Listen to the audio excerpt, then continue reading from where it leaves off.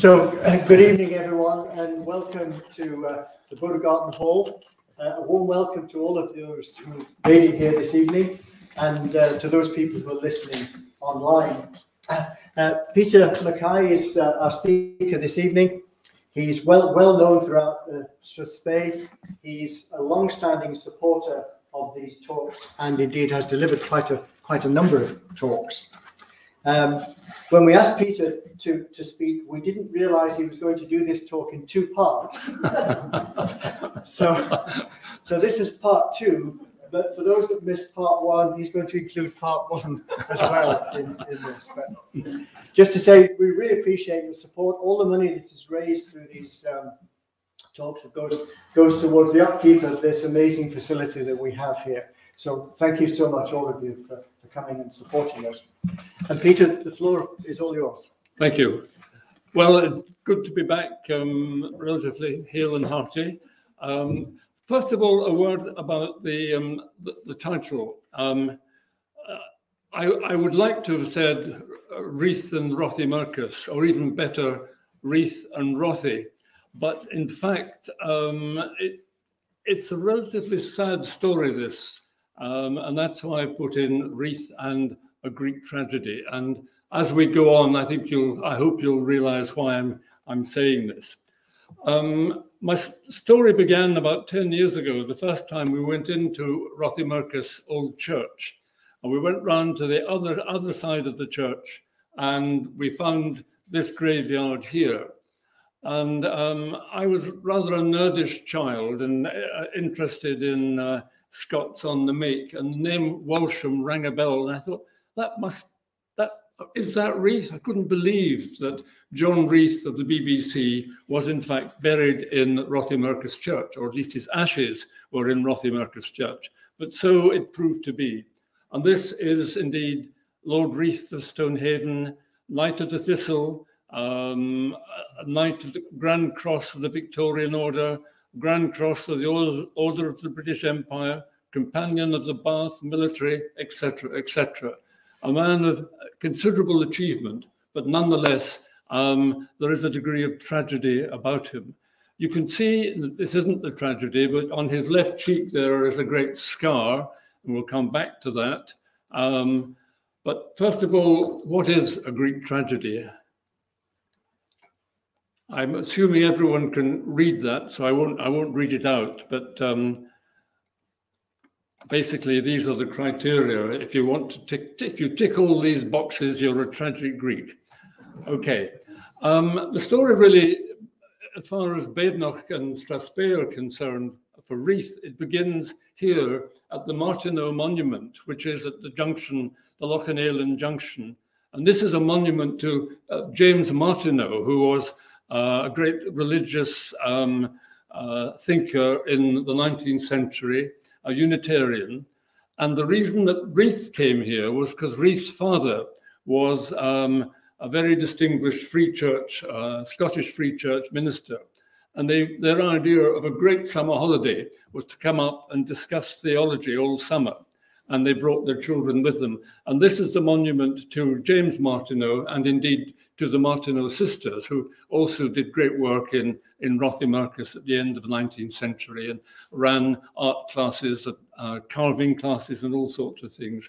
So in 1897, Reith, for the first time as a boy of 8, came here. And this is the Rothiemurchus manse, the old manse, a Telford manse, the manse of the church we've just seen. And they used to come here often. And Reith developed a love for Badenoch, and Strathspey, which ran right through his life, as we'll see later. But this story is not really about so much about Rothiemurchus, it's much more about Reith. His early years, pretty straightforward. He was born, I don't say by accident, but the family happened to be, I think, doing a locum in Stonehaven when Reith was born. Son of George Reith, a very distinguished Free Church minister, been minister of the College Church in Glasgow since the age of 23. Later became moderator of the Free Church. And Reith was the youngest by 10 years. He had 6 siblings, 4 brothers and 2 sisters, united really by a common hatred of each other. It was a remarkably dysfunctional family. And this is one of the sadnesses that runs through Reith's story, is how nobody loved him, although he loved his mum and dad. Reith went to the next door to Park School till the age of 7 or 8, and then he went to Glasgow Academy, which in due course, when he'd achieved great things, brought him back for a prize giving and a speech, glossing over the fact that in fact, he had been expelled, or if not expelled, asked to leave at the age of 16 from Glasgow Academy, and he then disappeared south to Gresham's school in Norfolk, because one of his brothers, being the son of a Free Church minister and rebelling, became an Anglican priest in Norfolk. So Reith went down to Norfolk. And in fact, having not done very well at school, he had put in a strong finish at Gresham's. And all this time of his youth, he was coming here for holidays to Rothiemurchus, and indeed in Kincraig. His father would take the manse at Kincraig.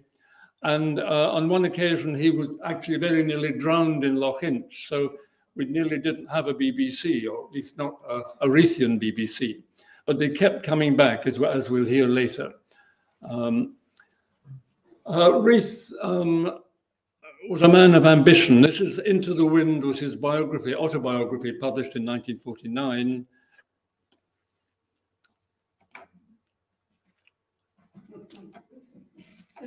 And of course, being ambitious, you need to have a good conceit of yourself, and that was one thing that Reith certainly had.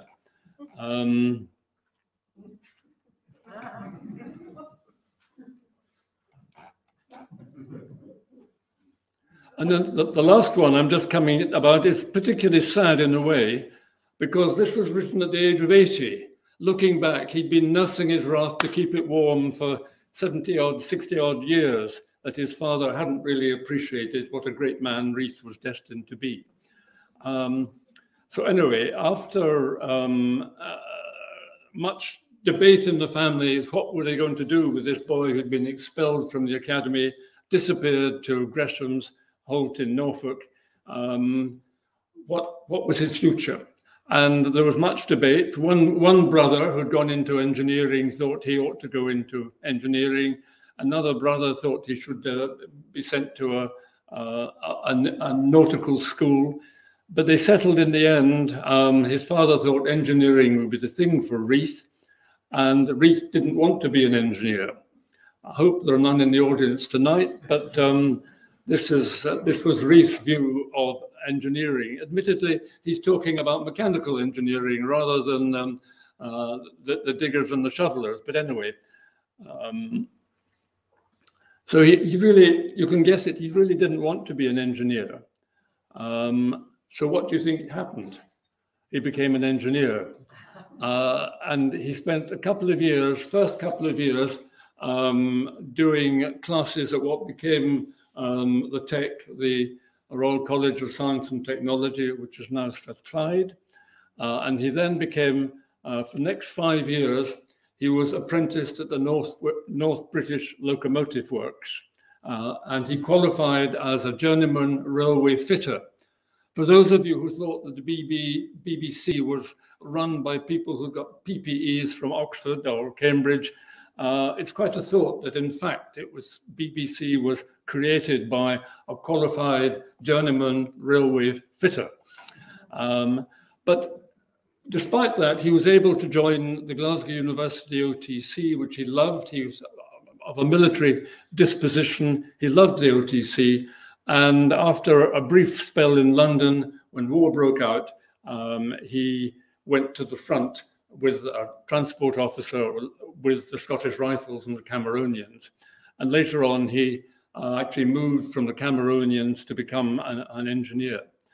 But that all ended, the military service ended when he was badly wounded at the Battle of Lewes in late 1915. He was shot, and as you saw in that earlier photograph, he sustained a pretty serious wound in his cheek. But he survived, and the next thing we hear was that he went to America. He got signed up with an engineering firm and did well in London. And they said, "You're just the kind of chap we need to go out to America and work for the British government and supervise the Remington munitions work, who were contracted to provide millions of rifles for the British Army." So Reith went out really representing the British government as a captain at the Remington works on the east side of America, a firm employing something like 13,000 workers, and Reith was there as the quality controller, really acting for the British government. And he was a tremendous success in the States. He rolled his R's with great emphasis. He was 6'6". He was everybody's idea of a commanding Scotsman. And he went round America addressing, as well as his work in the factory, he would be addressing local meetings, encouraging Uncle Sam to come and join the war in 1917, to such an extent that the British ambassador sent a letter back to Britain saying, "What a great guy this Captain Reith is. He's doing far more for encouraging the Americans to come and join us than almost anybody else." And Reith just loved America. Then for a short time, he came back and was a major in the Royal Engineers, in charge of nearly 2,000 people, building this amazing plan they had for an anti-submarine barrage across the Channel. They were building massive great towers, 100 feet high, which they floated. The idea was to float them out, sink them, and then build another one up half a mile away and build another one. And Reith was in charge of that. So then, having done that, peace broke out, to an extent to Reith's disappointment, because he enjoyed being in the army. He then became a civil servant and doing great work in the Ministry of Munitions, running down wartime contracts. And then he got a job with one of the Beardmore factories in Coatbridge. And here again, he did great stuff here. It was a engineering business, and he rationalized it, which wasn't a euphemism for sacking people. He just made it more efficient. He got on very well with the trade unions. He got on very well with the Coatbridge Council. He persuaded them to build more council houses for the workers. And indeed, it was very successful. So it was all a bit of a surprise, really, when, partly when he married Muriel, but I'll come back to that later. But also in March, he decided to give up the Beardmore job, and he headed south to London looking for a job. He worked for a short time thinking that he might be a politician. He was a bit naive. He wrote to the Labour Party and said, "I've always supported the Labour Party." He wrote to the Conservative Party saying more or less the same thing, except "I've always supported the Conservative Party." And for a short time, he was he worked as secretary of a Tory group in London. And then he saw an advert for the general manager of this new outfit, the British Broadcasting Company. And this is where we catch up to where I dropped out last time. So in December of 1922, or nearly 100 years ago, he turned up for his interview for general manager of the British Broadcasting Company. It's BBC, but not corporation, but company. Because in those days, the BBC was in fact owned by the half a dozen companies who actually manufactured radio sets. It was a commercial company operating under government licenses. So Reith was in the line to be the general manager of this, answerable to a commercial board of manufacturers of radios. This is Reith from his diary. He was an inveterate diary writer, and we'll come back to this time and time again in this talk. He reckoned it was 4 million words by the time he'd finished. Other people say 2 million, but it was an awful lot of words. And he poured his heart out into his diary. which was most probably unwise as it turned out. But this is what he said about his interview with the broadcasting company.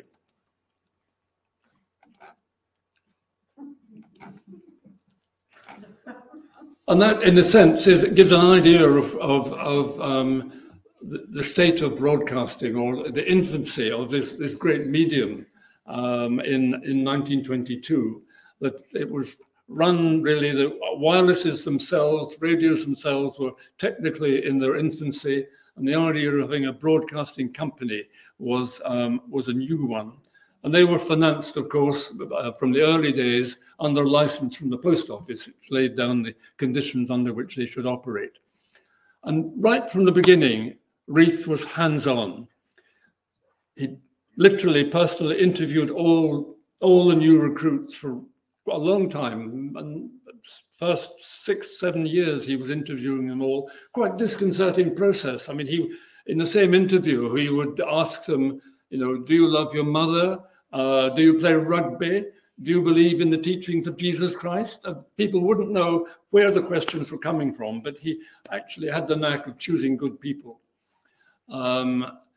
This next point, I think, when most of us think of Reithian values, we think of this high moral tone, which we'll come back to later.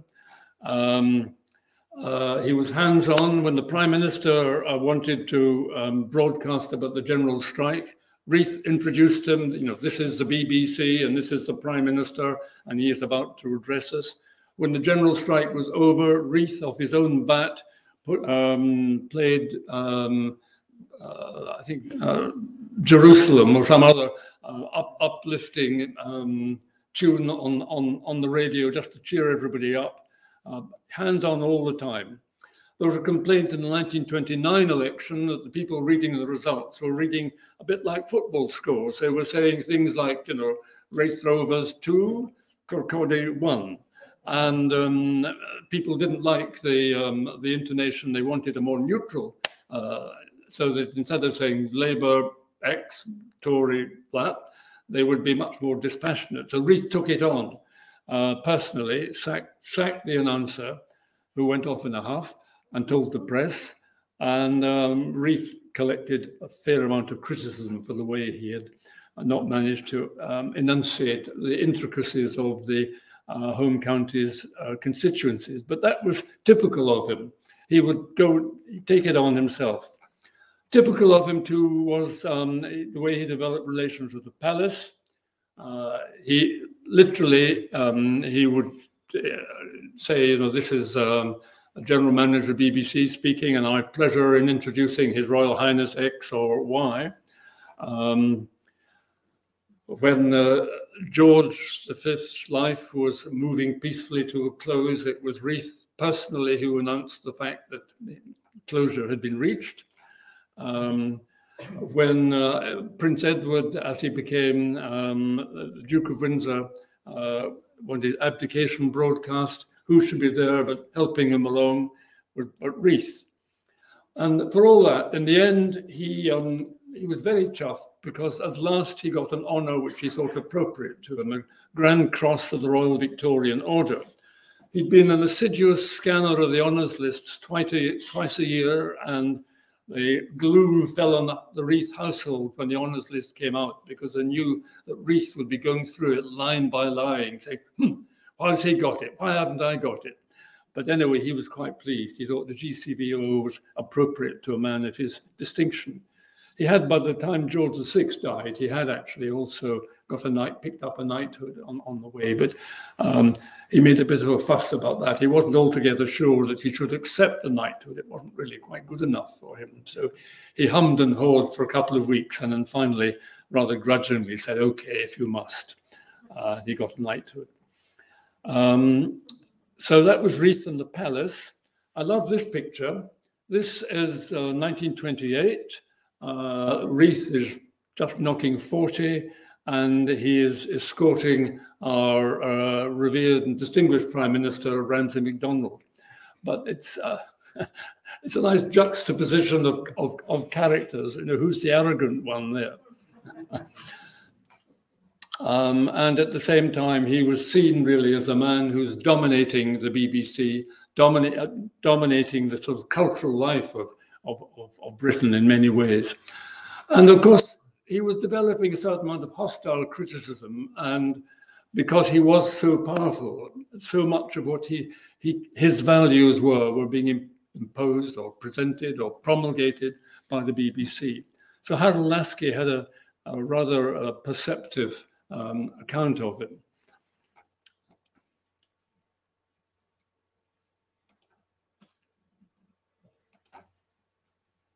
The social, religious, ethical, political, absolutely that was Reith.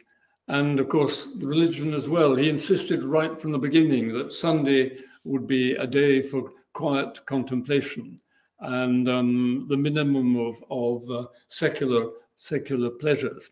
So Laski's, I mean, I think in the benefit of hindsight, it seems to me a pretty fair summing up. But one has to accept that Reith's achievements really were remarkable. He it was who promulgated this mantra: the duty of the BBC is to inform, to educate, and then to entertain. He in fact got that mantra from an American writer, but nonetheless, it's very much that epitomizes Reithian values. It was Reith who really got them going on current affairs. News, initially they were very restricted on news because the newspaper owners, and I'll come back to this, were very hostile to the BBC. The newspaper owners were saying it's not the BBC's job to promulgate news, that's what newspapers are for. So the initial license conditions more or less said you can only issue news, once a day after 6 o'clock or something. But Reith fought that later. He was very much early on into the arts. He was into music with Adrian Boult, and he set up the BBC orchestras. Religion we touched on. He got the leading religious figures in the land to come and advise on what to do. He pioneered outside broadcasts. He pioneered sport, or broadcasting of sport. And latterly, one of his last acts was to set up the World Service. So he really did make the BBC as we think of it now. And part of the knack of that was, despite his idiosyncratic interviewing technique, he managed to get first-class people. He was surrounded by very able people, all committed to pushing the Reithian virtues of values of informing, educating, and entertaining. And he was a very good leader. We saw that a bit we saw it in his army career. We saw it in the States. We saw it at Beardmore's in Coatbridge. The one thing he was really good at was leadership. And when the BBC got under hostile criticism for being too powerful, the staff rallied around him. They had produced not a petition, a round robin really, signed by all the staff saying what a great man Reith is, etc., etc. He really could take people with him. But he was a good leader, but probably, and we'll come on to this later, not a team player, unless he was a leader. And perhaps his greatest achievement was in underpinning the independence of the BBC right from the beginning, even when it was owned by the radio manufacturers. It was Reith who took on the newspaper owners who objected to his having news. Initially, they wouldn't publicize the programs. Reith took them on. He fought them off. And also, he had this vision that the BBC should not be a commercially run organization. It should be a public organization dedicated to the public good, not for profit, pursuing the Reithian values. And eventually he persuaded the government to set it up as a public corporation, which it did become from 1927.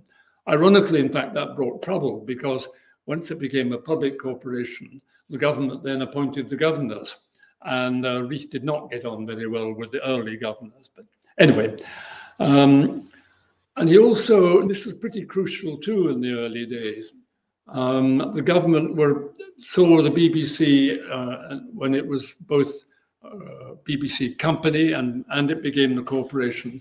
The BBC is a natural mouthpiece for it to put across its news and its views, and to be a platform on which government ministers will come and address the nation on whenever they wanted about anything. So that resulted early on with major head-on battles between Reith and government ministers, especially Churchill. And Churchill is a recurring theme in this talk. And finally, the BBC became in many ways an exemplar, a worldwide exemplar of what a broadcasting company ought to be, a non-commercial one. So why did he leave at the age of 49? He regretted it ever after, but he'd only himself to blame, because he left in 1938. From about 1935 onwards, he was complaining he hadn't got enough to do. He wasn't fully stretched. A man like him with his obvious abilities ought to be doing something else, even running the country. So why did he leave? The evidence is mixed. He certainly, as I say, brought it on himself. There is a school of thought which says that the Conservatives thought that he was socialist, and the socialists thought he was conservative, and either way he ought to go. That it was, as it were, a political decision. He was too powerful by half, he was unelected, and they ought to find another job for him, which they did. And his first job was Imperial Airways. He became chairman of that, and he again knocked that into shape. He was very good at rationalizing and reorganizing, and out of Imperial Airways emerged the British Overseas Airways Corporation, a government nationalized industry in effect. He created that. Then war came in 1939, and for a short time, he became Minister for Information under Chamberlain, and became an MP for Southampton, non-party. I mean, he I think was a crossbench MP, but he was elected in Southampton. And he said at one time he quite liked being an MP, especially if he didn't have to bother about the constituents. And so February 1914, he joins the Chamberlain government, not in the cabinet. It was always a source of irritation to him. And then Churchill came, of course, after the fall of Norway in April, I think it was actually May 1940. Churchill said, "Wouldn't you like to be Minister for Transport?" And Reith got stuck into that straight away. He'd always believed that the railways needed reorganization, probably to be integrated and nationalized. And his main achievement there was he was the one who said, remove all the signposts so that the German paratroopers get lost when they land. And so he was MP from February 1940, and then to Reith's continuing dismay, in October 1940, he was sacked by Churchill from being Minister for Transport. He'd only been in the Commons, really, from February to October, and he was then kicked upstairs to be Minister of Works and Planning in the Lords. And here he took it upon himself to be in charge of planning for the reconstruction of post-war Britain. And he was also in charge of works of building and procurement, rebuilding, war damage, planning for the future, early planning on producing the planning system, which came in 1947 Planning Act. Early on, one of the things he did here was when the House of Commons was, Parliament was bombed, Reith was responsible for finding an alternative building for them in Church House in Westminster. So he was very hands-on here, and he loved it. So from October 1940 until he was sacked by Churchill in 1942. And there he was, feeling he was doing a really useful job. And he was, I think, by all accounts, doing a good job. Churchill sacked him. Why did he sack him? Well, Reith, remember, Churchill was in charge of a coalition government at this time. It was the Conservatives, the Liberals, and Labour. And Reith really had not gone out of his way to attract any support from any of the parties. So Churchill needed to find, it was a coalition, needed to find jobs for one of the boys of the other parties. Reith didn't fit in, so Reith was sacked. And he was desolate. He went through a miserable period, 1942-43. He wanted to join the army. He wanted to join the Navy. Eventually, he was persuaded to join the Navy as a lieutenant commander, RNVR. And some of that is really rather funny later on, because at the Admiralty, they didn't quite know what to do with a lieutenant commander who was a lord and a privy councillor. And I mean, Reith has tales in his diaries of the first Sea Lord coming in and saluting Reith, and Reith standing up and saluting the first Sea Lord. Each not quite sure, who had got precedence in these sort of situations, but he coped with it, and he got down to it. He was asked to reorganize. First of all, he reorganized the coastal forces. Then he was asked to look at the combined ops. This is Mountbatten, preparing for D-Day. And Reith became really the key player, by now promoted to Captain RN, which is pretty senior. He recommended the creation of this new directorate to look after the supply of ships and hardware for D-Day, mainly ships really, and things like Pluto, the pipeline under the ocean, the Mulberry docks. Reith was in charge of all of that, and it worked a treat. And come D-Day, he got more than 2,000 craft were there, 99% availability. I mean, it was a tremendous success. He'd worked 18 hours a day. He'd more or less abandoned his family. He lived in London all the time and lived in his club, just labored on this and produced this very, very effective outcome. So he really proved himself that he could actually organize and get things done. And the award of which he was most proud latterly was the Companion of the Bath Military, because he proudly said in his diary, no other minister of state, no other minister has ever got one of these, and I am unique, which, I mean, he knew anyway. But that was over. D-Day was over. He was going through a difficult personal time at this time. What was he going to do? And his diary, which I mentioned before, he was full of his thoughts poured out of it, both personal and his relations with his family, his attitude to God, his attitude to his father, his mother, his wife, and his children was all in this diary.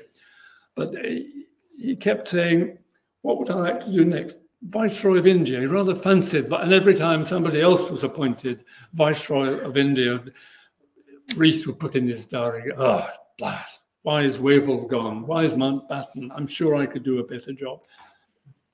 And then the ambassador in Washington died, and Reith said, that's my job. And he wrote to the Prime Minister and said, that's mine. Prime Minister said, well, actually, I'm sending Lord Halifax, the Foreign Secretary. He'll do it better.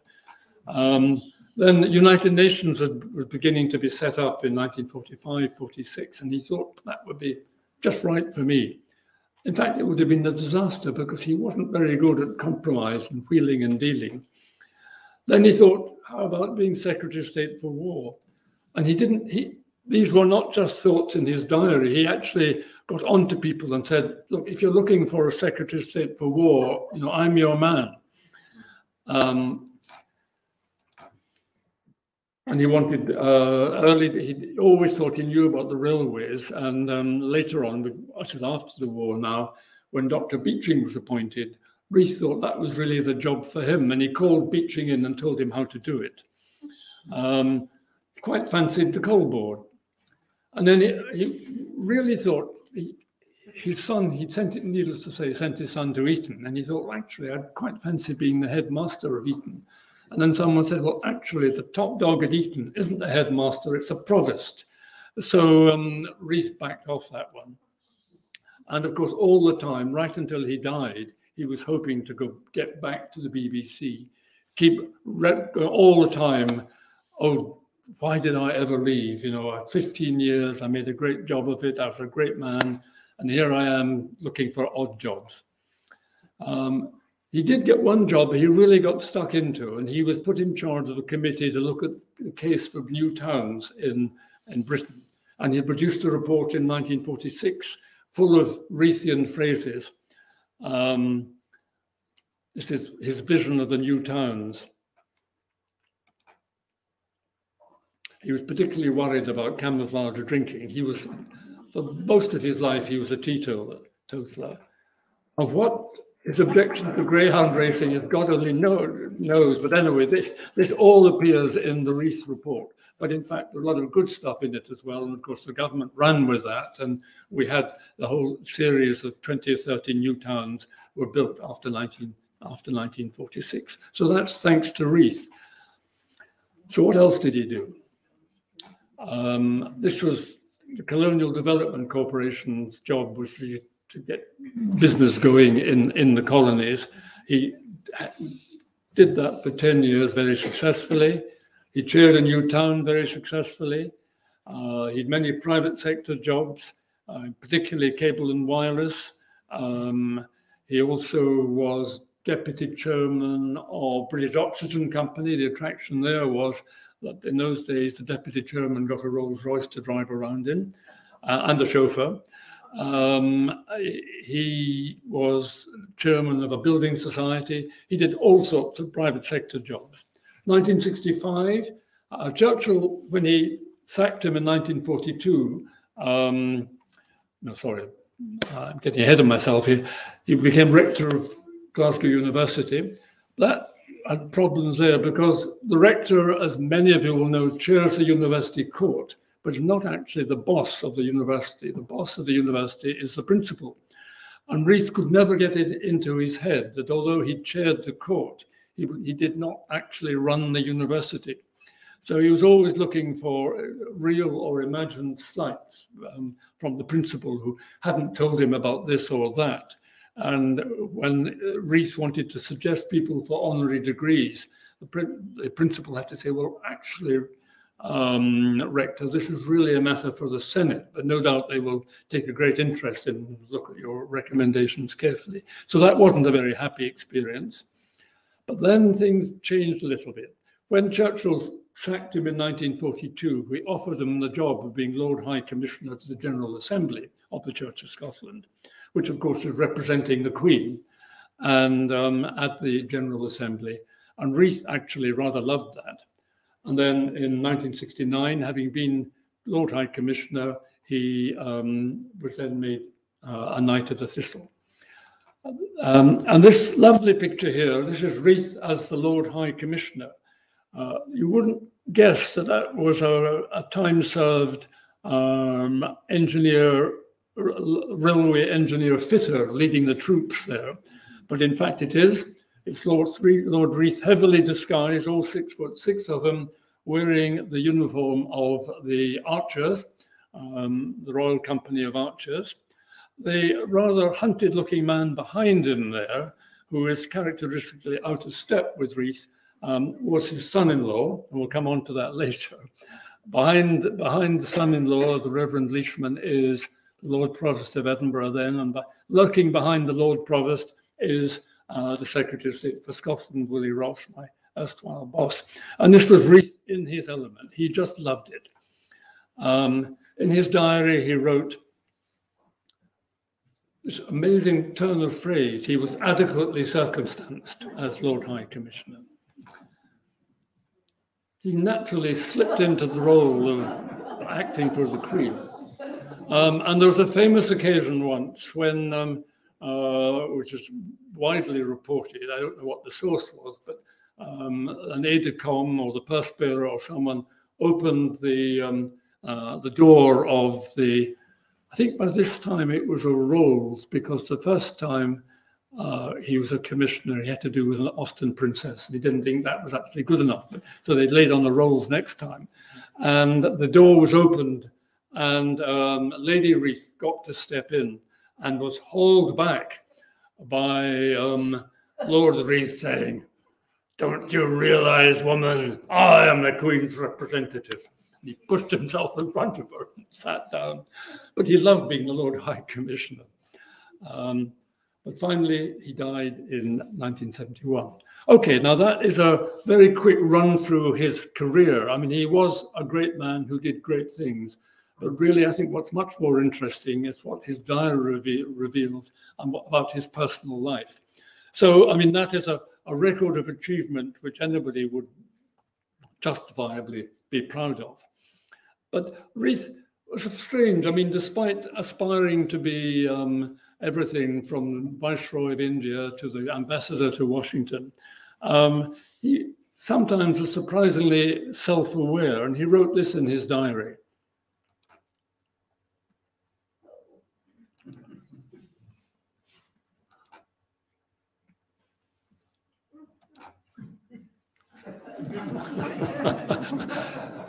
And that is Reith by Reith, and it's, I think, a pretty fair summary. And the Churchill thing, this obsession with Churchill, Reith always believed that the time to kick someone was when they were down. In 1946, after Churchill had lost the election, Reith wrote to him, you know, why have you been beastly to me? And again, in 1955, when Churchill finally retired and couldn't do anything, Reith wrote, look, you broke and you ruined my life. What are you going to do about it? Poor old Churchill. So this is Reith living in the obsessed with the past, really. But he had tremendous strengths.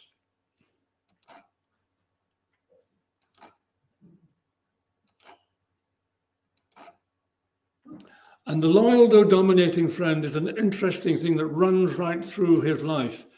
The people who worked for him, his secretaries and the staff, thought he was wonderful. He was supportive. He helped them.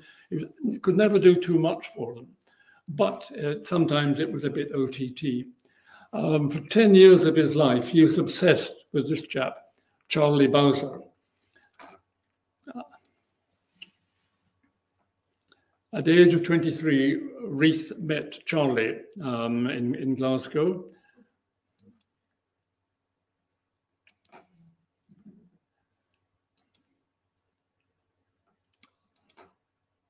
And when Reith got various jobs, he'd managed to get something for Charlie as well. I mean, it was an amazing relationship. And his parents, I mean, his Free Church minister, father and mother, all seemed to accept it. But he was obsessed by Charlie. They would come up to Aviemore or Rothiemurchus on holidays. They'd carve the name on trees together. And Reith and Charlie, and he was obsessed by him. And Charlie even came to Coatbridge as deputy manager there. And there's an amazing tale, really, of Charlie, Muriel, and John. Muriel was Reith's driver when he was a major in the Royal Engineers. And she'd drive him around. Charlie came and worked for him as in the Royal Engineers. And Charlie rather fancied Muriel. But Reith didn't really think this was right. It would spoil the relationship if Charlie went off with Muriel. Surely the best thing was if Reith took Muriel, and then they could be a ménage à trois. It's all in the diary. So after having been engaged when he was engaged to Muriel, he wrote a will leaving everything to Charlie.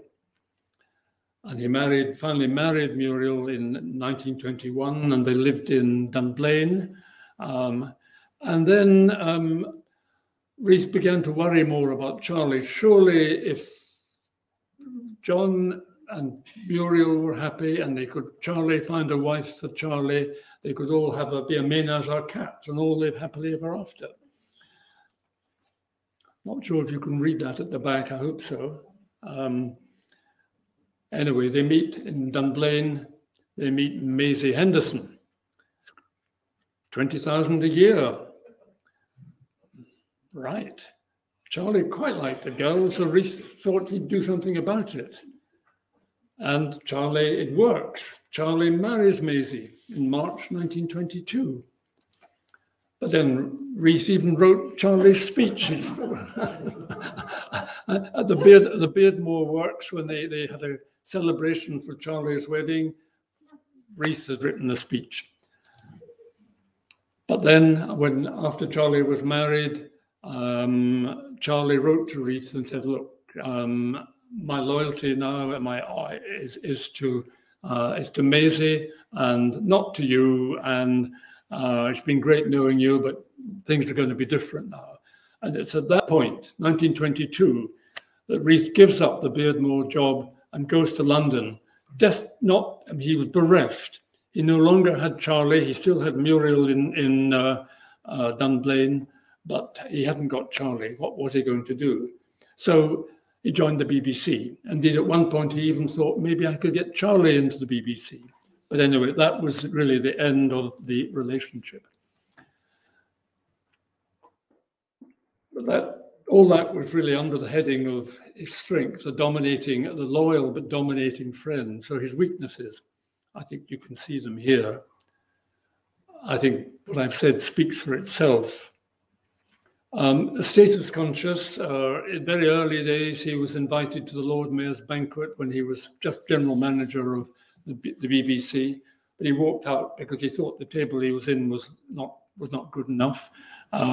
He very nearly boycotted one of the royal weddings because he hadn't got a seat appropriate to a man of his position. Socially ambitious, yep. Tremendously socially ambitious for himself and for his family. Hopeless with money. When he finally died, he left £67 net.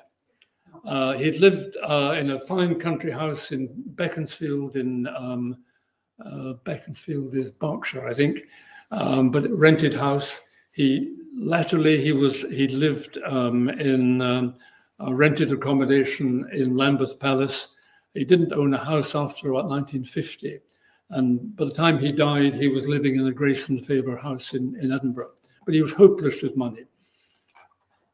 And I think the verging on insanity, he was seen by psychiatrists from time to time. But the most searing bit of his life, really, is his relationship with his family. And this was a book published by his daughter, Marista, 10 years or so ago, published by the Church of Scotland. And it's an agonizing book to read. How a daughter could write this about her father is really always brings tears to one's eyes. And it was in some ways his great failure. He had a son, Christopher, whom he doted on initially. He sent to Eton. Well, before going to Eton, he made sure he was christened by the Archbishop of Canterbury with water flown in from the River Jordan. Despite Reith being a child of the Free Church. He sent his son to Eton. He then sent his son to Oxford. He got into Worcester College, Oxford, because the Master of Worcester felt he owed it to John Reith to help his son, who wasn't really very academic. His son was quite a good rower, oarsman, but Reith was disgusted when he didn't get selected for the Oxford boat and got onto the college and says, why haven't you chosen my boy for the boat? I mean, a source of extreme embarrassment, really, to his son. He adored his daughter, Marista. Nothing was too good for her. She was a good musician. So he would get the principal of the Royal Academy of Music to come and teach her. She showed interest in the organ. He got the organist from Westminster Abbey to come and teach her. She didn't want to go to Oxford, much to his disgust. She went to St Andrews, and he was appalled by going to St Andrews. I went there myself, so I think he was wrong. He wrote her 40 letters in her first 10-week term at St Andrews, just dominating all the time. And as a result, alienated really both of his children. It really was very sad. And as for his poor son-in-law, whom we saw in that picture of Reith disguised as an archer, the Reverend Murray Leishman could do no right. Reith famously boasted publicly, but this is from his diary, that he kept a hate list.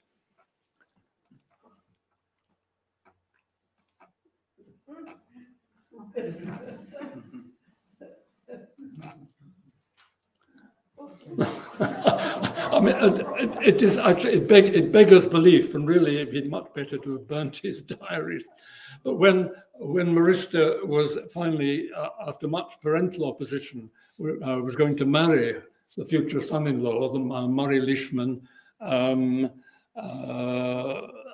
the Reverend George MacLeod, Lord MacLeod, gave a speech in honour of the groom, and Reith walked out in disgust and caught the train to London, walked out of the reception.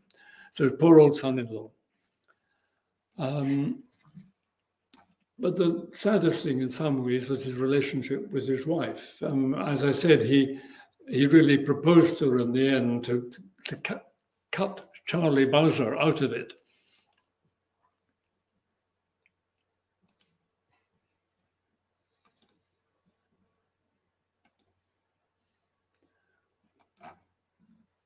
And his many unkindnesses, this is self-awareness at last creeping in. His main unkindness, and we're coming to the end now, but we're also coming to the last bit of Badenoch and Strathspey. His main unkindness to her was his quite, I hesitate to say promiscuous, but he always liked to be accompanied by young women, usually his secretary, and he poured lavished gifts on them, spoilt them rotten. In one case, even moved his secretary into a flat next door to his London flat.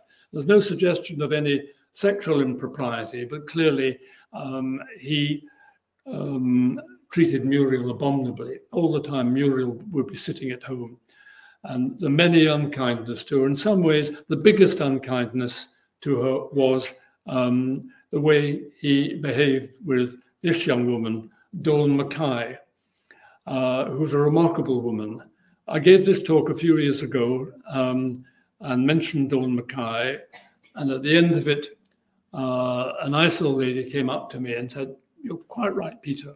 I am Dawn Mackay." And this was Dawn Hargreaves, who many of you, I'm sure, will have come across her. I mean, a pillar of Nettie Bridge at one stage, and then latterly in Granton. She ran the finishing school, I think it was, at Altmore in Nettie Bridge latterly, and she was chairman of the children's panel up here. But Dawn Hargreaves was Dawn Mackay, and it was an amazing relationship. She was 19, Reith was 60. And for 12, Dawn was not an academic girl at all. I mean, she did secretarial training, and then she taught dancing for Madame Vacani, who taught high society not just how to dance, but how to curtsy, and generally how to behave. And she was there for 12 years. And in 1960, Reith came across her again and was obsessed with her. And Muriel was sidelined. He lavished gifts on Dawn, showered her with jewellery.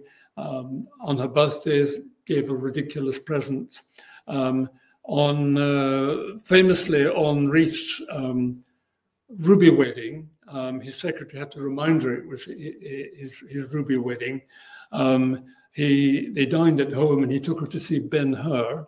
The night before, he had taken Dawn Mackay and Dawn Mackay's mother to the opera, and they dined somewhere posh. I mean, it was just so insensitive in relation to Muriel. And Dawn, to be fair, or maybe unfair, I mean, Dawn lapped it up. And in 1960, Reith famously, as I mentioned, was called back to Glasgow Academy as a great academical to tell the boys, how to live your life. And he said, I have a young friend. She has told me, and great cheers from the boys when he said, she has told me that life is for living. This is something I have just learned, that life is for living. Make the most of it. It's so unlike the Reith we mentioned. And at that time, Reith went to Ascot, was seen drinking champagne and living it up. Poor Muriel, by this stage, spending most of her time with son Christopher on his farm in Perthshire. And the most amazing bit about the Dawn relationship was that she had gone to Heathfield, which they tell me is a well-known girls' school in the south. And Reith was in the club sometime. One of his chums in the club came up and said, awful trouble, looking for a new headmistress for Heathfield. And Reith said, I've got just the girl for you, just the girl. And as a result, he put Dawn in his Rolls Royce, and she was sent off to be interviewed by the governors of Heathfield, who promptly agreed that she would be a great headmistress and appointed her.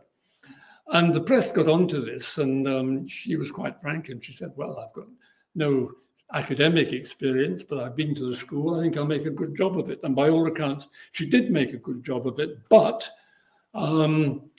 she was rash enough to fall for the school bursar, who was also rash enough to have been married before. So Dawn then had to resign. But before she married the bursar, there had been some ups and downs.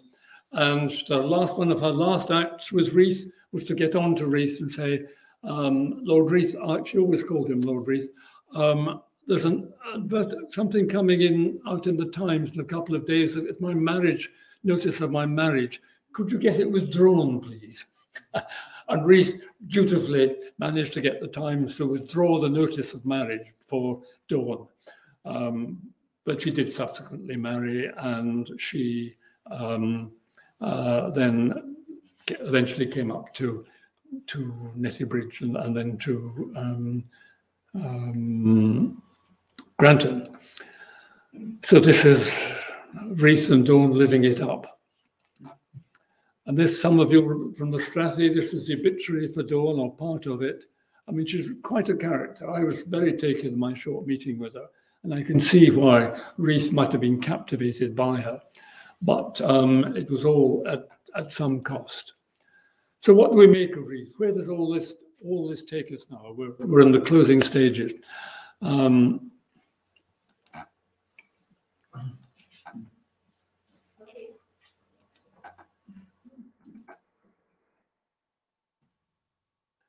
That dictionary of national biography, and it's absolutely true according to his diary, just waiting for the phone calls which never came. The Times obituary.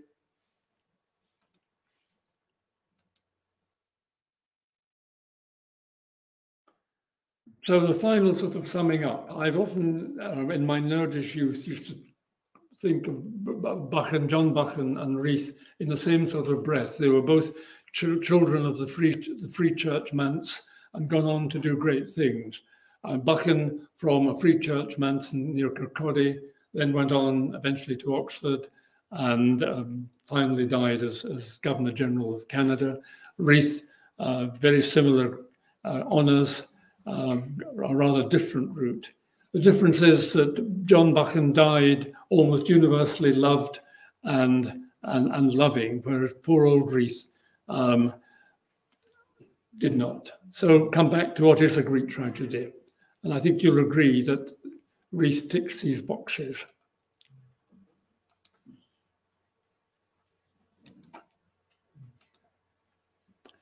Clearly, he was deeply flawed, to put it mildly. But he did great things at a tremendous cost to himself and his family. I think one has to say he would have been much better if he'd never married and never had children, and probably never written a diary. And he himself at times more or less said that as well. But he had one great redeeming feature for this audience, at least. He loved Rothiemurchus and Speyside and kept coming back to it. And the last page of his autobiography is this. I hope you can read it. I won't read it out.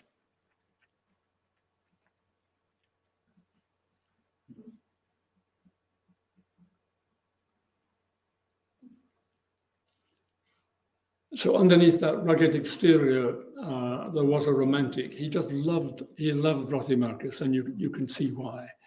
But he died unhappy despite that. So that, ladies and gentlemen, is it. Before I go, I'll go back one. I'll just leave you with that, and I can take any questions now. But that is a wonderful program which I came across quite by chance. Look it up on YouTube, not least because there are very frank interviews between Greg Dyke and Marista, his daughter, on the one hand, and Dawn Hargreaves on the other. And Dawn admits to some regret she had not appreciated as a flighty young thing, 28, 29, how much hurt she was causing to Muriel, and clearly regretted that. Okay, any questions?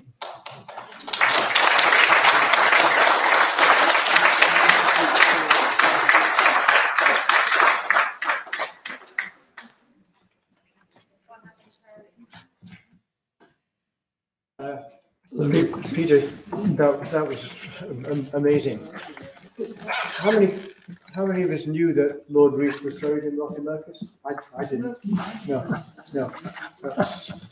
Well, I didn't either until we started. Yeah. Remarkable. Does anyone have any questions? Yes, I wanted to ask where the BBC fits into the history of broadcasting altogether. Was this the first national broadcasting? As far as I know, it was. I mean, for that, you probably ought to read. I mean, Asa Briggs, I think, has produced about 6 volumes on the history of broadcasting. I think it really was a pioneer as a national corporation. I mean, there were private, a bit like Radio Luxembourg or other sort of private sector broadcasters, and particularly in the States as well. I mean, I think the first public broadcasting service as such was somewhere in the States.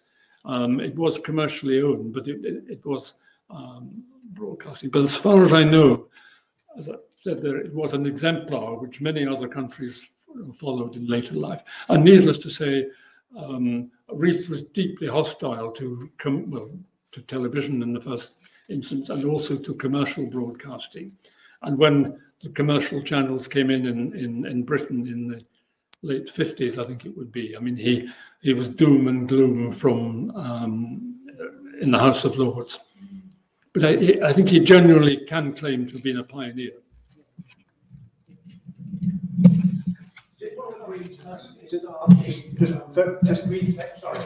Okay. Did not start the Reith lectures, or they just named after you? Reith, they were named after him, more or less on the Silver Jubilee of the BBC in about 1947-48. And the chairman of the governors wrote to Reith saying, we propose to do this. And he more or less said, silly idea, quite unnecessary. And the first one was broadcasted in 48 or 49. And Bertrand Russell gave the first Reith lecture. And Reith's diary is full of loads of rubbish, and he spoke badly. I could have done better myself. So, I mean, he possibly secretly was rather chuffed, but he wouldn't admit it. Just going to ask, what happened to Muriel? Was she buried in Rothiemurchus there? Can you speak up a bit? Just take the mask. What happened to Muriel? Muriel died about 5 years later, and her ashes are also scattered at in the Rothiemurchus church. And also, I perhaps should add, some years, about 5 or 6 years ago, a rather garish pink tombstone emerged, which is son Christopher's tombstone. There, Christopher Reith is now commemorated next to his, I think his mother. He probably wouldn't want to necessarily be next to his father, but so Christopher is there. Marista is buried elsewhere. Marista died a couple of years ago. I had a quick question earlier. You mentioned the old manse in Rothiemurchus, and they stayed there for some of their holidays. Yes. Were there other places in Speyside? The only one I know definitely is the Free Church manse in Kincraig, where they stayed. I think George Reith, the father, was doing a locum, as it were, for the local Free Church minister. And I guess that was probably the pattern of the time for ministers, that they would holiday in each other's parishes. Yes, When he came up with Charlie, I'm not quite sure where they probably in a hotel, I suppose. Okay. Yeah.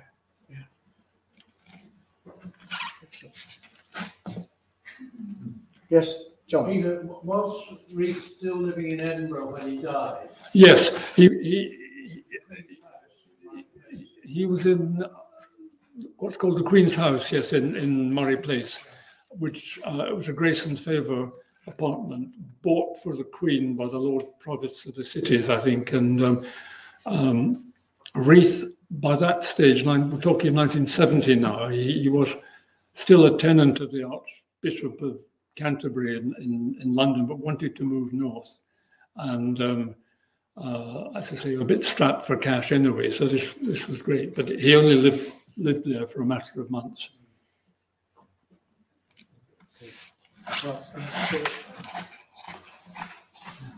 I've just, in case any of you are interested, I'll just put that down.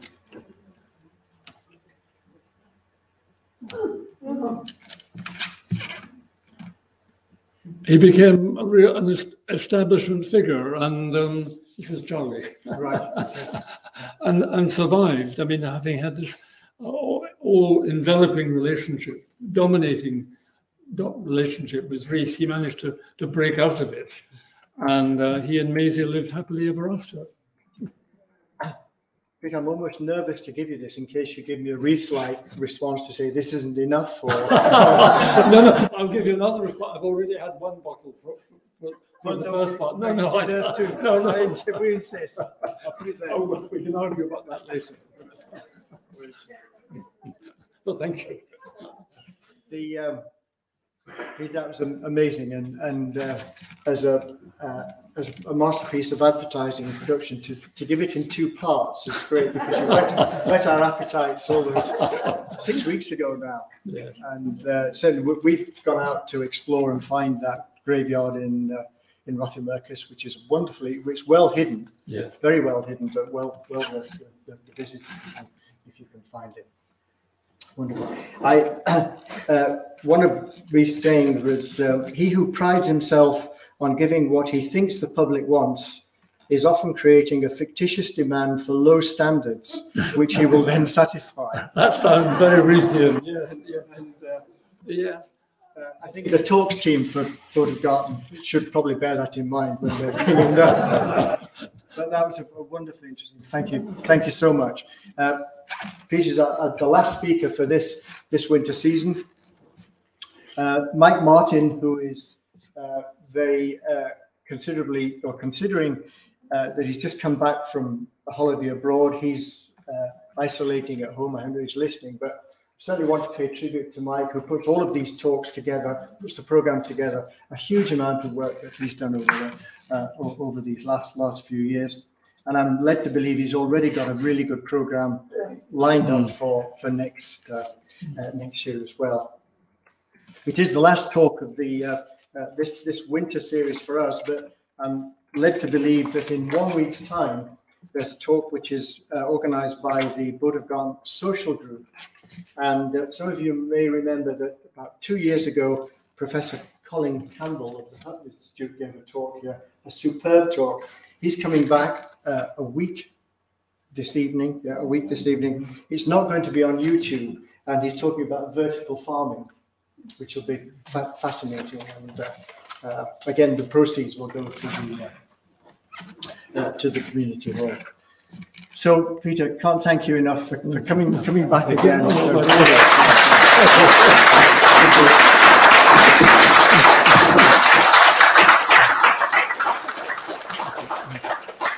I should also just pay tribute to the people who work here, Alan, who's disappearing up the stairs, who make all of this possible, and to Graham Atkinson here, who understands technology and has broadcast all of these talks over the years. Thank you so much. And the rest of the talks team, some of whom are here this evening. Thank you also. Thank